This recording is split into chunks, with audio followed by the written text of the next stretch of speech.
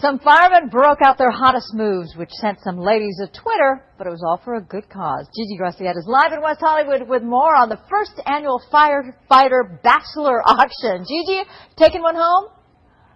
That's a mouthful, huh? Yeah. But normally we get to see a much more serious side of firefighters when they're working the fire line, but tonight they were working the House of Blues, meeting and greeting hundreds of single women, and it was all for a good cause.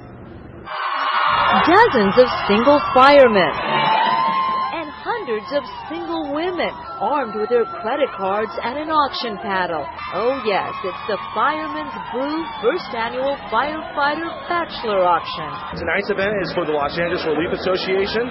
Our goal is to raise $1 million for firefighters all across the United States. Firefighters from all over Southern California breaking out their best moves and donating their time for a good cause. I think today I'm going to have to kick it up a notch or two for the ladies. I've never done anything like this before, so when I'm up on the stage and they're making a piece of meat out of me, I'll figure it out. All right, it's a new experience, but it's what I can get used to.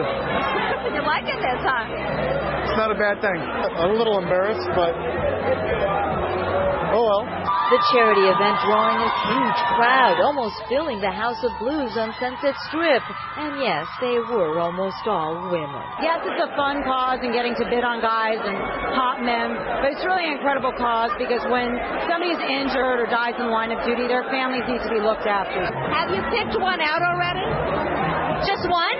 It doesn't matter where they are or who they are, firemen or SWAT. And every time one of these was raised, I was number 28. Thousands of dollars were raised for that charity. And we don't have an exact number yet, but I can tell you the first firefighter, he went for $1,000. Reporting live from the Sunset Strip, Gigi Graciette, Fox 11 News.